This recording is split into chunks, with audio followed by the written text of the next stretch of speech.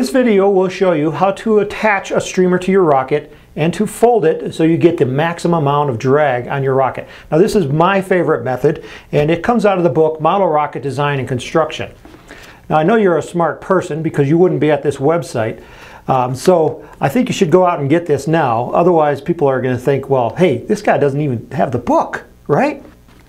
Okay, so let's go ahead and get started. This is basically our Mylar streamer. This is 2mm Mylar, 10 inches wide, and this is really good for a competition type streamer. The first thing that we're going to need to do is to fold this. Right now this is a 10 inch wide by 50 inch long streamer, and we're going to fold it in an accordion style. Now the first thing you'll need to do is to take a permanent marker like this one here and a ruler, and then go ahead and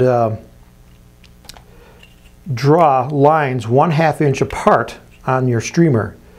Now on my grid board here I have 1/2 inch boxes, so I just lay my ruler on here and I can quickly draw lines along the streamer, and you'll want to do this for 80% of the length of the streamer.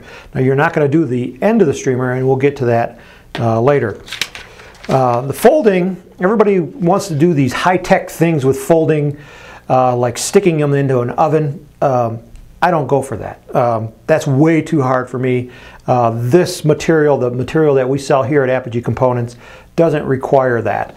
So the first thing that I do is I just lay it over the edge of the table and find my first line and just line up my edges. And what I'm looking at are these edges here, because I want that edge to be straight during the entire folding process. Now when you fold it, it doesn't look like it's creased very well. So what I do is just take my fingers. This is the only tool you're going to need for this part. Just take it and just pinch it real hard between your fingernail and your index finger, so that you get a really sharp crease. Now that crease is very sharp, and that's all you're going to need to do to get a sharp crease on your streamers. Then I'm just going to flip it around and fold it the other direction. And use your marker guide as a guide here. So I just folded it, and then you just pinch it between your finger like that.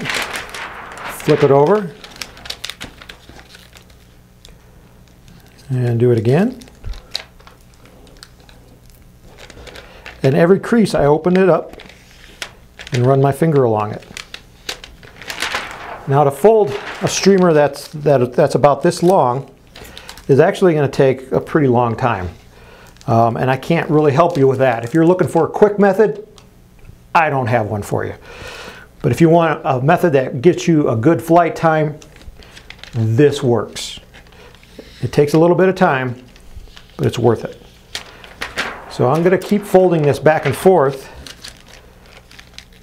and I'll do a bunch of them here real quick.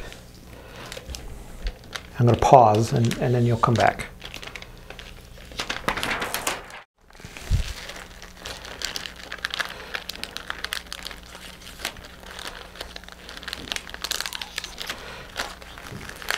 At this point, I probably have about 80% of the streamer folded, and I would fold all the way up until the last about 8 inches on a streamer this size. But I want to just show you the technique, because right now it's pretty long, and I don't like the streamer opening up all the time. So I just gather it up, and I want you to watch how I hold my hands as I do this. So I'm holding the streamer closed, and I'll flip it over, and it kind of makes a bow tie. So then I'm just kind of pinching it with these two fingers, and I'll fold it over, press it down hard, and then I'm going to roll this forward, and I'm going to look for that last crease that I just made. And see, with these two fingers, I'm holding all the pleats together. And then I'm grabbing it with my index finger and my thumb. So you can see, now this is where I'm going to really press hard. And you see, then this finger holds all the pleats together.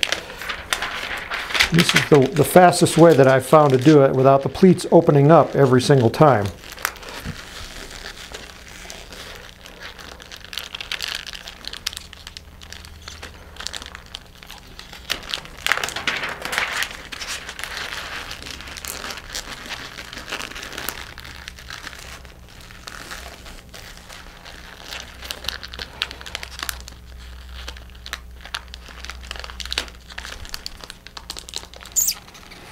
Okay, so I'm going to stop here, but you'll want to continue to fold this until you get to about 8 inches, like I said, on this size streamer.